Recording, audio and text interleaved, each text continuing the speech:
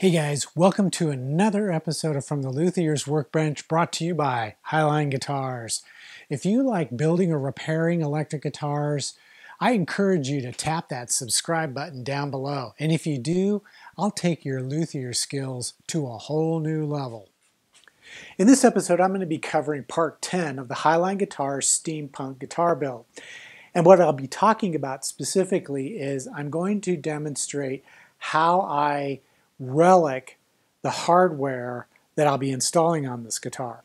Now I say relic because that's the term that most people use when describing what I'm about to be doing. And in truth, in my opinion, relicking is an effort to make a guitar look vintage, sort of like a way of fooling people into thinking it's an older instrument when in fact it's brand new. I'm not necessarily trying to relic the instrument to look like it's old and vintage. I'm merely trying to get the hardware to match the finish that I applied on the guitar in the last episode, part 9. Now, if you would like to go back and watch all the previous parts to this series, at the end of this video, I'm going to post a link to a playlist that I've created for this entire steampunk guitar build. So stay with me and let's have some fun. The first victim of my relicking effort were my humbucker covers. And what I did was I hit them with a torch to give it that heat staining effect, which is really colorful. However, this only works on chrome plated nickel. It doesn't work on chrome plated brass. And then of course I took it a step further by hitting it with some sandpaper to give it a kind of a scuffed, string worn look.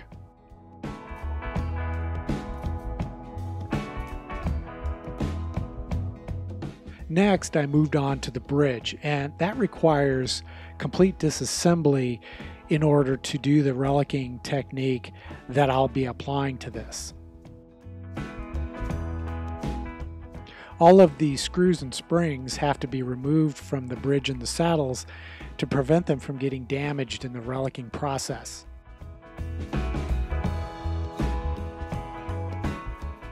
To relic these, the first thing I did was I sanded the chrome finish with either 150 or 220 grit sandpaper. And what this does is it removes the top layer of chrome finish while exposing a very thin copper layer that's underneath. That's part of the chrome plating process. You have to be careful how you sand it, however, because if you overdo it, you can remove not only the chrome finish, but that underlying copper finish as well. And I wanted that copper finish to appear so that it would match some of the copper finish that I have on the body and the neck of the guitar.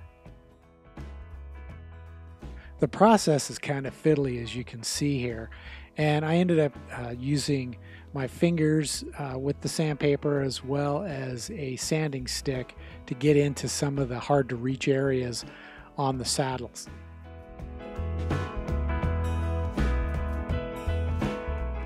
And this is how each of the saddles looks. You can see that the chrome finish has been worn away pretty well, revealing that copper finish along the edges. It's kind of cool looking. And then of course I applied the same approach to the bridge base plate using sandpaper and sanding in different directions in order to remove that chrome finish and reveal the thin copper plating that's underneath.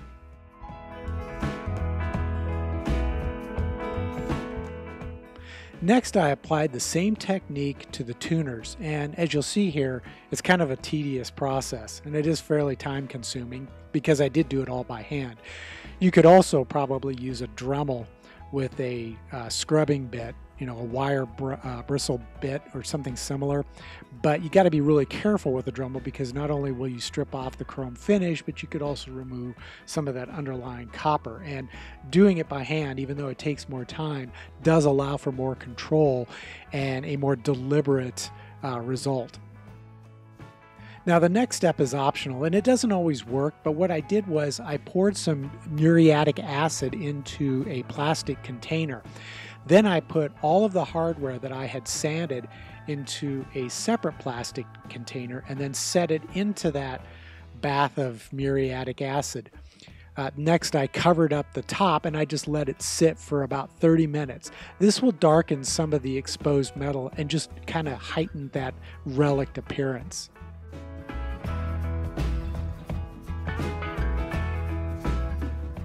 Now, for some of the plastic parts like my humbucker rings, I decided to hit it with some steel wool to take off the glossy finish and leave sort of a nice flat matte sheen.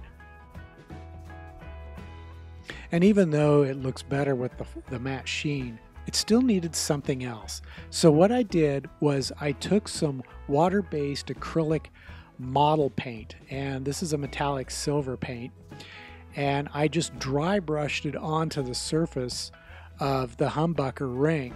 And this is a pretty cool technique. It gives that sort of scratched and worn look. And it's the sort of thing that's really controllable. If you don't like the way it looks, you can just wipe it off or sand it off and start over.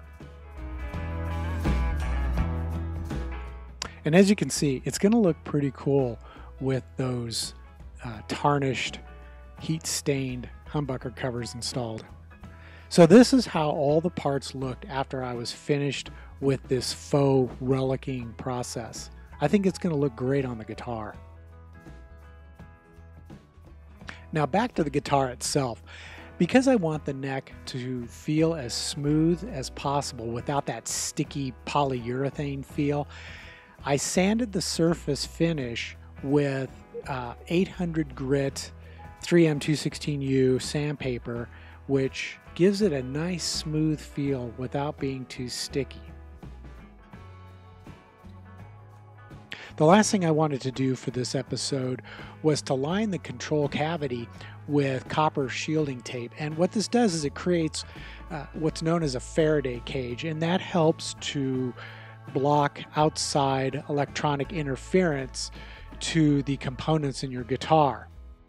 What it will also do is provide a common ground for all of my electronics. And I'll explain that more in a future episode when I start to install the components. Well, that's all the time I have for this episode. In the next episode, I'll be installing all of the components that I just reliced into this guitar, so stay tuned for that.